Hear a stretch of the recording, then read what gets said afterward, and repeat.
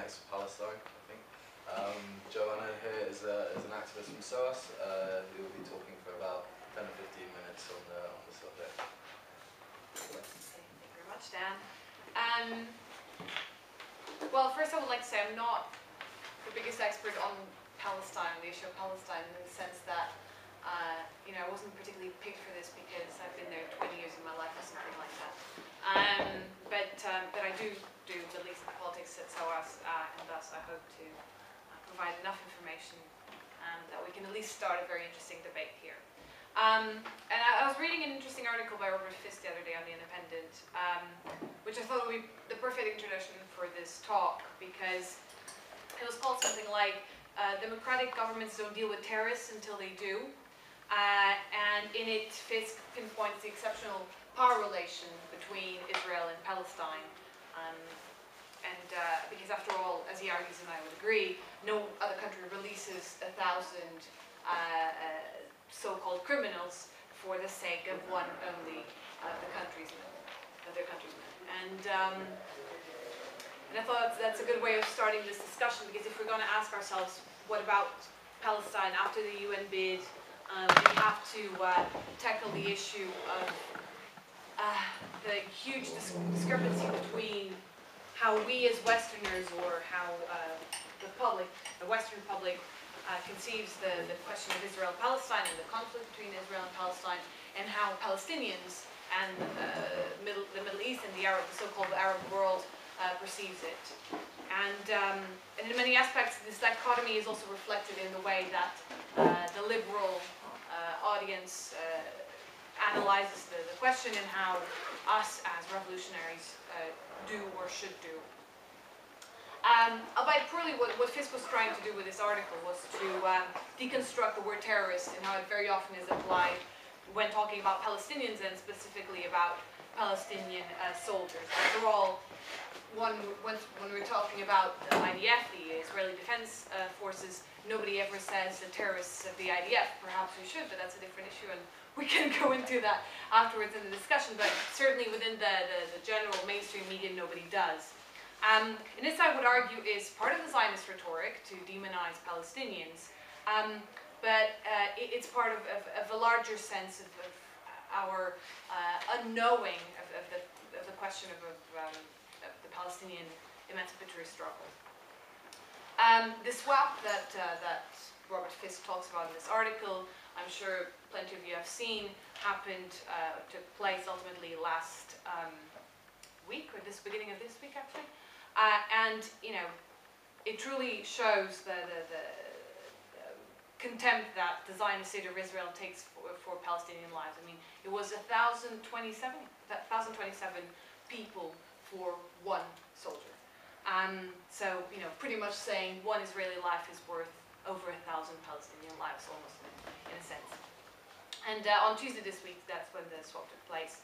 As the Western media, and Israeli media as well, if we don't want to consider it Western, took plenty of time and plenty of pages with images of this, the return of its one lost son, Gilad Shalit, once soldier for the IDF and arrested by Hamas in 2005, I think, 2003, something like that. Six? Was it six? I have one of our Palestinian friends wrote from Nablus on Facebook, and I'll read it because it was quite, I thought it was quite striking. Mum is now flashbacking 1993 with tears when father got released out of the Israeli prisons, wishing this happiness pervades every Palestinian prisoner's house. And I think this is rather important because it really highlights the prevailing issue of the anonymity of Palestinians in their emancipatory struggle versus, this one single soldier, but whose name is pretty much known to the world, because of the swapping, probably previously to that as well, because I know there was a whole campaign behind it. As a matter of fact, I'll just add the information a bit ad hoc here, that what Hamas was trying to negotiate was the liberation of female prisoners and underage prisoners. So as a matter of fact, women and children in return, swapping for this one IDF soldier. So I think that's interesting to keep in our minds during the discussion perhaps. My point, however, is that this anonymity of Palestinians, and particularly Palestinians who become incarcerated or prisoner or die during their struggle is not just due to the Zionist propaganda, but it's also due to a failure of political representation in terms of the Palestinian struggle in itself, or the non-representation quasi. And this was most blatant during the recent UN talks on Palestinian statehood. Mahmoud Abbas, who's the president of the state of Palestine, who has been holding this position unofficially since 2005, I got the dates correctly, i.e. he wasn't elected for this position, handed to the United Nations a bid for Palestinian statehood recognition back in September. But despite this, I mean, sort of a token action, he currently helps silence the Palestinian discontentment over both Israeli and US foreign policies, which we all know why, but also with his own self-appointed. Okay, as long as it doesn't hit me. Okay, sorry for that. Sorry, I was saying that, yes, Abbas and his government recurrently silence the Palestinians' cries for democracy and certainly for accountability from its own government in Palestine itself. This was seen during I think it was in February when in Ramallah, especially in Ramallah, plenty of demonstrations were taking place in solidarity with the Tunisian and Egyptian revolutions, and through silencing and repression, I don't know if it was physical repression, but certainly through the media, a lot of media turning the blind eye on this. This cry wasn't heard, and it was mostly organized by Fatah, which is the party that who's Abbas is leader of. And as a matter of fact, like, as far as I'm concerned, I feel that the UN debate showed in less than a month the real interests of, both of the PLO, the Palestinian Liberation Organization, as well as the hypocrisy of Israel and US foreign policy. The states, on one hand, despite Obama's progressive spiel and the pressure that the Arab Spring has put on the US government to shift its Middle Eastern foreign policy, continue to support with all their largesse the Zionist project, turning a blind eye on an occupation that has been lasting for over 44 years, abstaining from any type of discussion that pertains the IDF's right of Charter of Human Rights. You only need to see how in the US they refer to the apartheid wall, they name it the security barrier or something to that, some sort of euphemism like that, to understand how they really deal with this, which is very ambiguous and sort of on the, evading everything that is direct questioning on what Israel really does in Palestine. And their veto was not a shock to most, and certainly I think not to the left. The US needs a permanent Middle Eastern base, a proxy as a matter of fact, especially since the fall of Mubarak's regime in Egypt.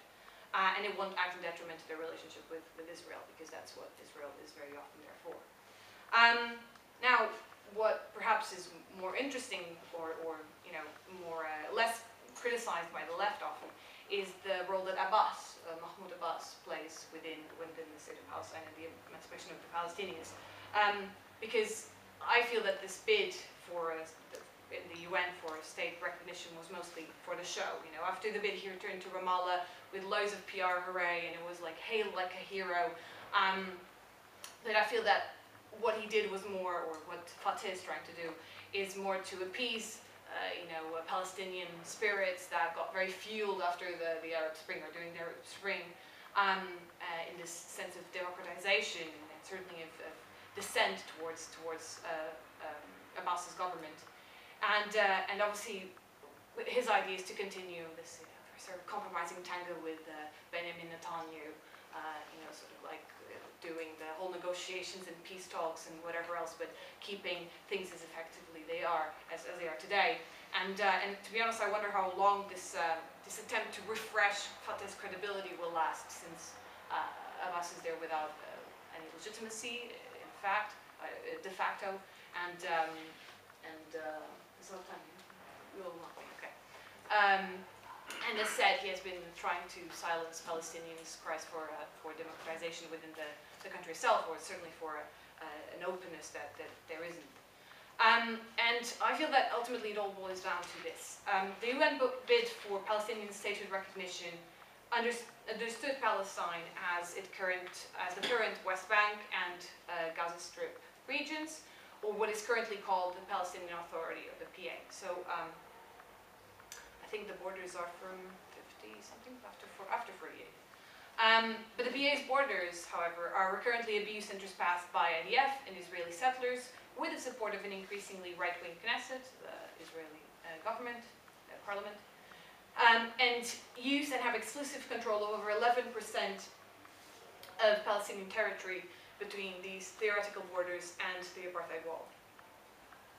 And I guess I don't have to explain the repercussions of such imperialist expansionist acts, because obviously it has a huge impact on the Palestinian economy, because this also means that both IDF and particularly settlers have most of the control over, I think it's 30% of the main water resources in the West Bank, and alongside plenty of arable land resources, which means that it has a huge impact on the agriculture of the West Bank, which again is one of the main sources of wealth and income for Palestinians in the West Bank again.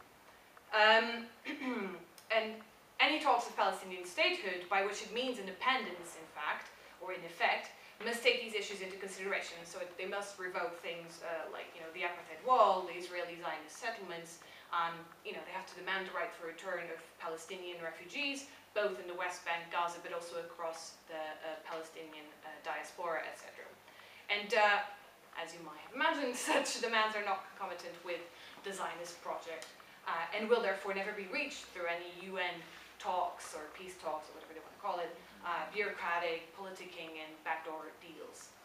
The only way of reaching Palestinian emancipation is through the streets, and by this I mean both the streets of Jerusalem and New York and London and Damascus, but also through the streets of Ramallah and Nablus and Hebron and wherever else in the West Bank or Gaza. The PA's legitimate government and its leader, Mahmoud Abbas, who looks the more like a Palestinian version of Ben Ali at this rate, need to be overthrown and replaced not by a similar Hamas version, i.e. a bourgeois system obeying politicos and their little minions, but by the Palestinians themselves and the will of the people. And it is clear that only such a revolution that would invert the current Palestinian power structures, the democratization of the PA, the Palestinian Authority, and the PLO, the implementing of larger political participation from below in some socialist revolution, as we define it, is the only way of truly opening the possibility for Palestinian liberation per se. And only such a process and such a state that won't compromise to the impossibility of a two-state solution, but fight for a democratic, secular worker state where Hebrew and Arabic speakers, or Jews, Muslims, and Christians live together in peace under economic or in the collective control of the economy and for well-being of all, can truly lead to Palestinian emancipation. Now, I hope I can open up to discussion, because I'm pretty sure I said plenty of controversial points where I touched upon them. So I'll leave it as such for me, but I'm more than happy to answer questions. Thank you, Joana.